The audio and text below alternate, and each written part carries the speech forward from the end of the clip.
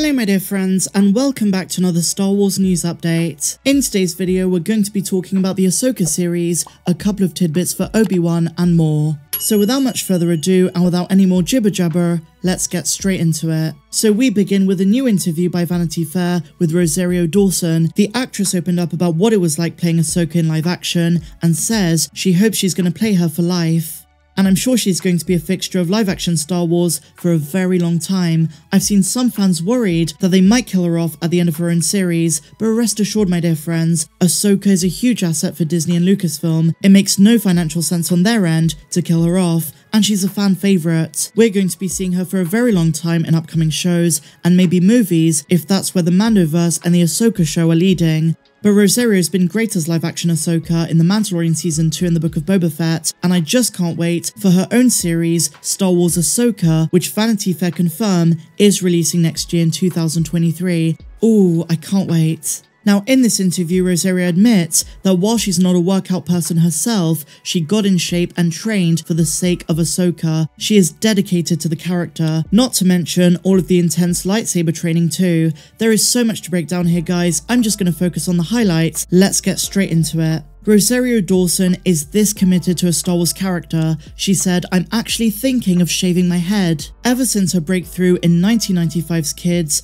Dawson's enviably luxurious hair has helped make her a style icon, but she contemplated getting rid of it all as she prepared to take center stage in her own Star Wars series as the galactic hero, Ahsoka Tano. She said, quote, "I've always wanted to. My mum shaved her hair for her 40th. I'm going to be 43 this year. I was thinking about doing it whenever we get around to actually filming. That'll be a really great time to shave my head, because if it sucks, I'll just have Montrals on the whole time while I grow it out." And they go on to basically say that it was fine for The Mandalorian and the Book of Boba Fett to tuck her hair away because she was just a guest, but for the Ahsoka series, considering she's going to be there every single day on set, getting into makeup and costume, another solution is necessary, which is why she says she's either going to tuck her hair into the Montrals themselves or shave her head entirely. I love interviews like this because you really get an insight into the person behind the costume. And even though Rosario needs no introduction and she was already a beloved actress, hearing the process behind Ahsoka and her mindset with training, workouts, and even things like the Montrals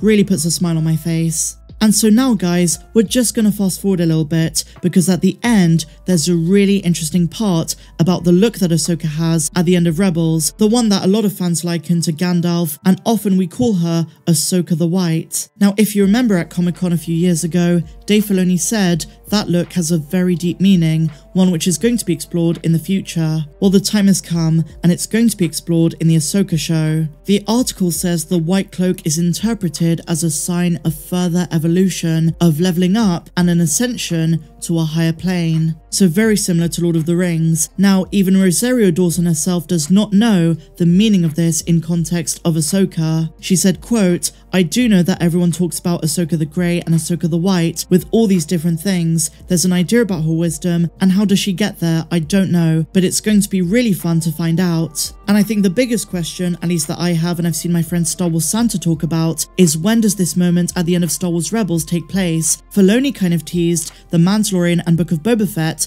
might be before, so we might spend an entire season of the Ahsoka series leading up to that point, showing us this character development of Ahsoka. And as frustrating as it might be, the journey to find Ezra and Thrawn might only take place in the finale, or if there's going to be multiple seasons, then in season 2, it could also be the reason why we've not heard of who's playing Ezra. Let's wait and see, my dear friends. So many questions that need answers, but this interview was absolutely awesome. Share your thoughts down below, and now it's time to speak about the Kenobi series. So it turns out, guys, that this guy from the Kenobi trailer that we all thought was for LOM isn't.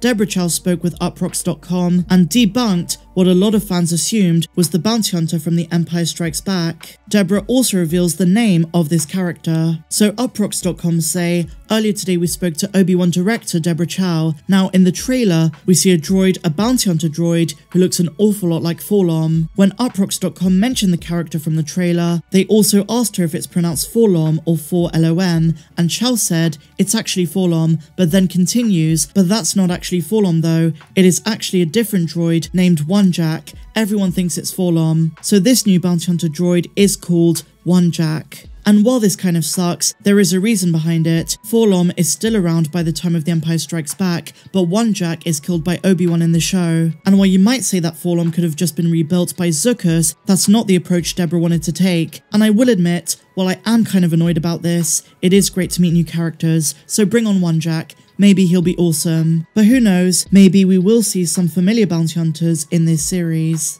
And speaking of Obi-Wan Kenobi, my dear friends, Kumail Nanjiani's character has finally got a name. Kumail's role in the upcoming Obi-Wan Kenobi series has been wrapped in secrecy, but the actor finally revealed vital details about his character, including his name, base of operations, and profession. So his name is Haja, as he told Entertainment Weekly, and quote, "He's this guy who works on the streets of Daiyu, which is the new Star Wars location that we haven't seen before that's absolutely gorgeous. And he's the guy who's worked really hard to stay out of the bigger conflicts at play. He just kind of wants to be his own guy. Survival for him is all that matters." And as we know from the Making Star Wars leaks, Kumail's character is going to be a point of contact for Obi-Wan, a mutual friend of Bail Organa who's going to help him rescue Leia. Awesome stuff, my dear friends, just 6 days to go.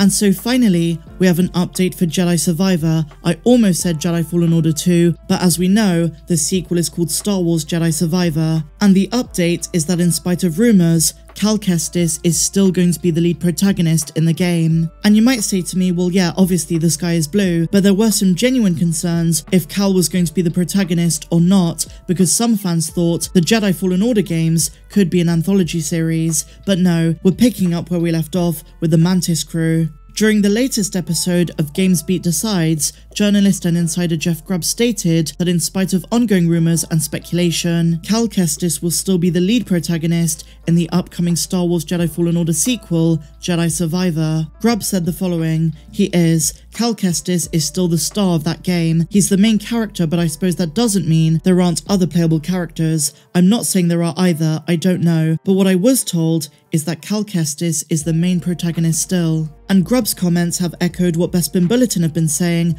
over the last year or so. As per the recent news, Jedi Survivor is releasing in February or March of next year, and while it does not have a dedicated panel at Star Wars Celebration next week, it is rumoured to be a surprise announcement, so let's wait and see. So just to check in with you guys, how are you feeling less than 1 week out from Celebration and Kenobi? What are you most looking forward to? Let me know your thoughts in the comments down below. And I will be covering all new announcements, and of course on the 27th, next Friday, I will be doing full episode breakdowns of episodes 1 and 2 of the Kenobi series. It's going to be a very busy, but very exciting and fun day. I can't wait to share all of that with you. I miss doing full episode breakdowns. If you enjoyed this video, my dear friends, please be sure to give me a big fat thumbs up, subscribe if you're new, and I'll see you in the next one. May the Force be with you always. I'm Star Wars Meg. Have a good one.